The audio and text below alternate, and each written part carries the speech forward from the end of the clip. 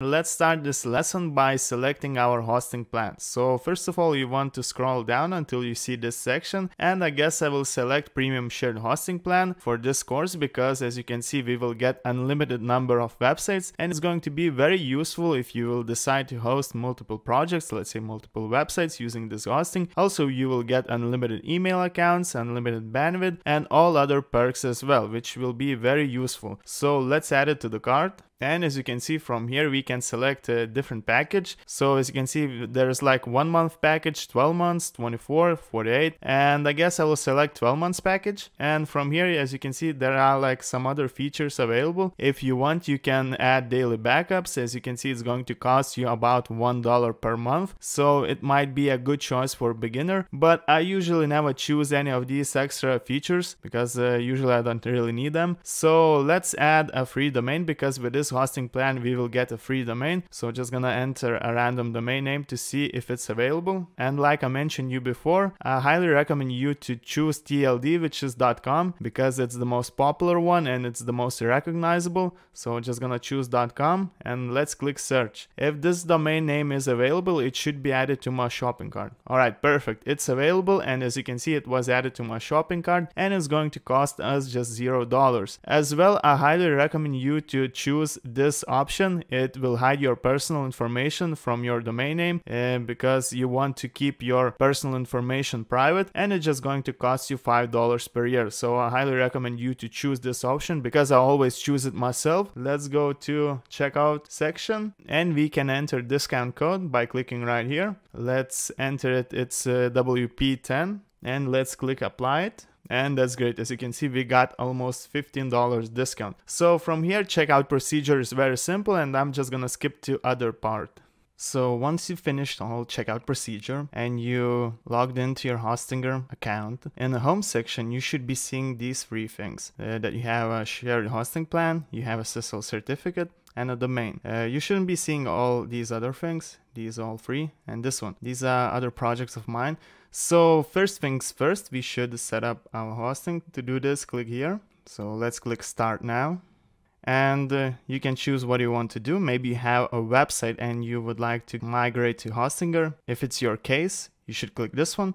But since we are creating a new blog, I will click here, build a new website. So we have some different platforms available. Let's say if you're planning to create e-commerce website with WordPress, you should click this one. But since we are creating just a regular WordPress blog, we're gonna select WordPress. All right, so here you should add your email, which will be used to log into WordPress dashboard, and set up your password. And once you finish, just click continue.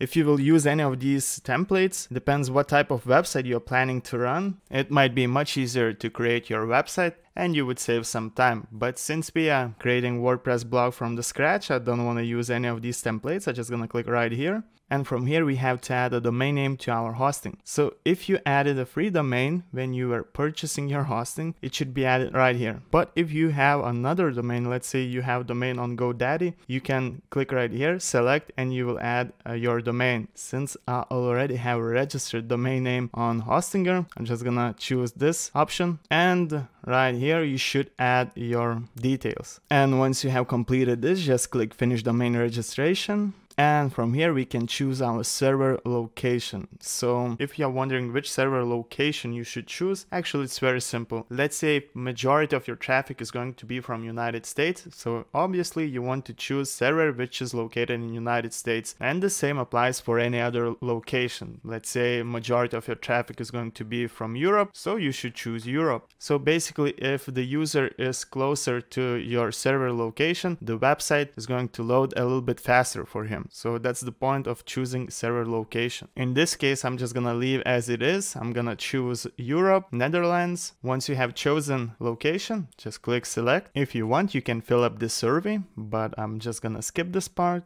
So it says your website will be ready in a few moments. Just wait a couple of minutes. Website should be finished very soon.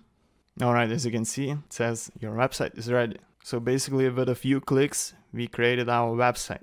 Alright, but just before we log into our WordPress admin panel, we should install SSL Certificate, the one which we got for free. So we should go back to Control Panel. Let's click right here. And here, click Domains. So before we can install our certificate, we have to complete our domain registration. Just fill up all the information and click setup. And after you have done this, just go back to control panel and you will see this message, the domain status waiting for activation. So you should wait until this message disappears. It might take up to 1 hour or maybe a little bit more. And after you refresh the page, it should disappear. So alright, once you don't see any messages anymore, we can install SSL Certificate. So to do this, scroll to the bottom until you see SSL. Click right here and you should see this option. Click install. After the all installation is complete, you should see this window and it shows that you have SSL certificate. But before we can go to our website, first of all, I would like you to go right here, click on WordPress and select dashboard. And if you see the option force HTTPS is inactive, you should activate it. Once you have done this, we can go and check our website. If you did everything correctly, you should see this gray padlock next to our domain name. It indicates that our connection is secure and our website has SSL certificate.